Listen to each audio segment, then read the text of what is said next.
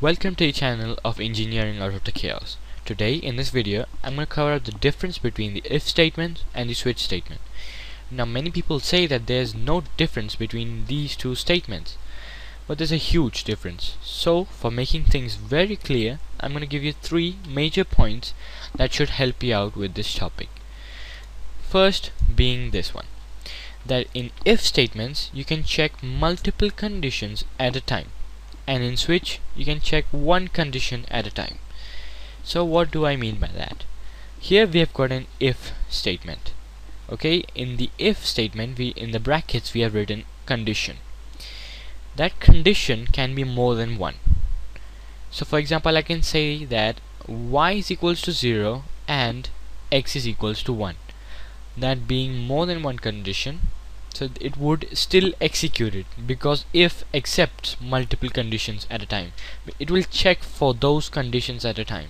So you can use your OR operators, AND operators, and all that operators in this if statement. You cannot use these operators in switch statement. That is a very important point. Another important point is that when number of conditions are more, if statement becomes very complicated. Switch remains easy as it is because it's very organized. So what do I mean? Over here on the left you can see the if statement. We write in the condition, if the condition is true, it will execute this part. If it's false, it will execute this part. But imagine when there are multiple conditions, right? It will become extremely complicated because there will be many trues and many false. On the other hand, on the switch, you have got a very organized system. As you can see, case 1, case 2, case n. N number of cases can be there. And if the case is true, it will get executed. If it's false, it will go to the another case if you wish. Okay, it's very organized and it's very simple to understand, even if the conditions are more. Over here there's only one condition and it's already being complicated.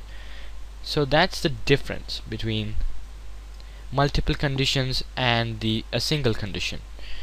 And last but not the least, it provides the use of nesting. If has a very popular use of nesting. Now nesting is when multiple conditions are introduced in a particular sequence. That means inside an if statement there's another if statement. That is what nested means. And switch, nobody uses switch nesting because it's not even that useful as if, and it's not as popular as I say over here. So these being one of the major differences between if and switch statements. Now if you are a student of engineering, any branch, this should help you out even in the examination point of view. So anyway, this has been the channel of Dr.Caos. I hope you like this video. Rate, comment and subscribe. Thank you very much.